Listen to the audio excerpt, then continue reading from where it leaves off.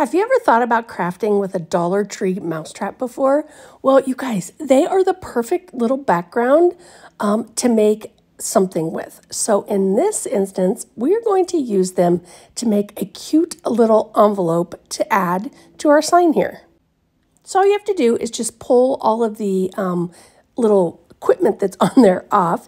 And then this one actually has that little red part, the little saying, is just a sticker. So I just peeled it off of there.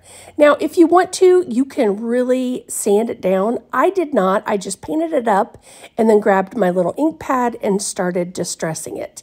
Because not that I want it to match the background of this Dollar Tree sign perfectly, but I want it to be a little bit similar with the distressing.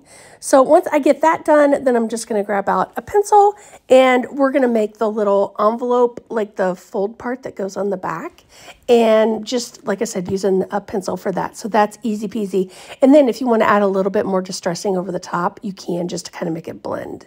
So they've also got these really cool little wooden sayings right now. So I thought this love one would be perfect. So I ended up doing that on here with the pink paint. And then I also, the heart that I put on there on the little envelope, I painted that the same color pink. So now I want to paint the beads. So I'm just kind of pulling that up so I could get it off of there.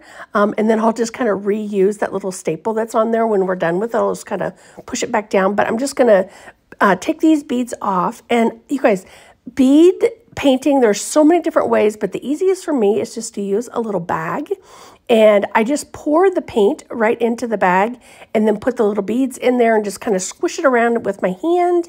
And then once I get everything all covered up, then I just pour it out onto a paper towel and then just kind of rub over with the paper towel that way in case there's any, big chunks of paint or anything like that, it'll come right off. But this is the easiest for me. I've tried a bazillion different ways and this way is just easy. It's a whole lot less mess, and then when you're done, you can just throw the bag away. So love that. So once I get this all done and they dry up just a little bit, then I'll just thread them back onto the twine that's there and then adhere that back down so that we can hang it. And it's that simple, which I love. I love easy peasy simple things. And this is so much less mess for me to paint this way. So I really like that too.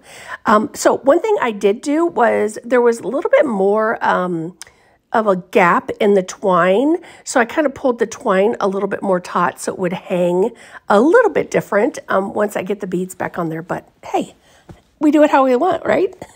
All right, so here's how it turned out. I love this little vignette. I think it's coming together so stinking cool. All right, friends, thanks for watching. Don't forget to follow for more.